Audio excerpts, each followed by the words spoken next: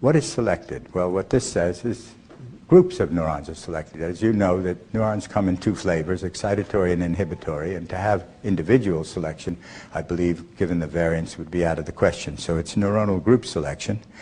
And I want to give you an idea of what the complexity is by using a formulation, a model, by Eugene Ishikevich, Joe Galley, and myself, in which we placed on a sphere 100,000 spiking neurons, excitatory and inhibitory in the proper ratios, and hooked up with reentrant connections.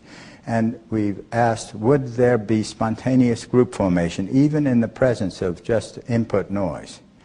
And if you look real hard, you will see these essential clusters. And if you look at the analysis, you'll see that there are lifetimes of these groups, which in fact disappear or don't, depending upon the inputs and what have you.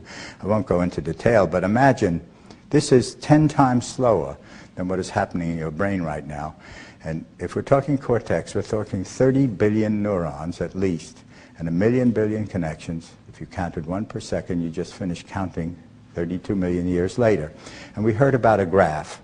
Well, anyone who looks at graph theory would know, for example, that if you have a graph of 32 vertices and 256 edges, you have 10 to the 700th possible graphs. And God knows how many vertices we have inside here.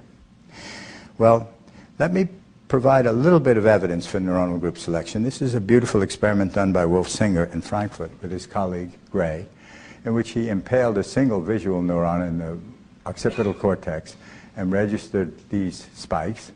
And at the same time, he was measuring local field potentials of maybe 100 surrounding neurons. And when he passed this through a computer and looked at the spike correlation with the troughs of the local field potentials, they lined up beautifully.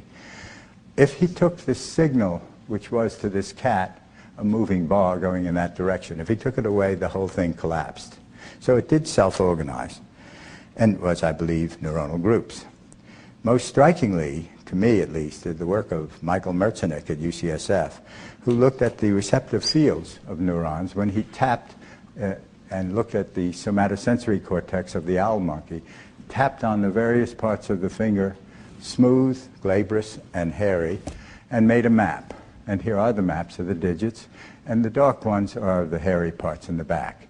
Well, when he cut the nerve, the median nerve that serves this finger on the glabrous side, this finger, and half of this finger, immediately, before it could even get into the skull, eventually within an hour, he could see a huge change in this map, in which all the map boundaries changed smoothly.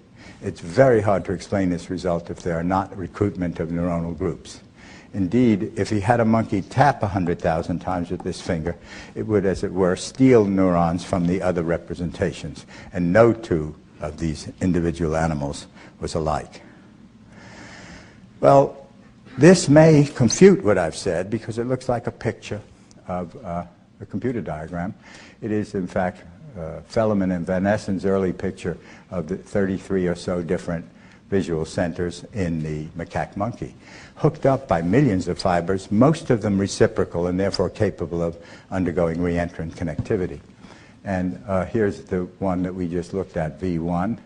And you go up here, and the striking thing is this: it formulates a problem we all have to struggle with called the binding problem. How does the brain bind together the responses of these functionally segregated areas to one or more objects when there is no executive supervisor? The answer, we believe, is reentry. And this is the idea blown up now, as you see here, that inputs can come into this map and inputs to that map. But if they have these massively parallel connections, at least stochastically, certain mapping will occur among the maps, and that will cause synchrony of firing.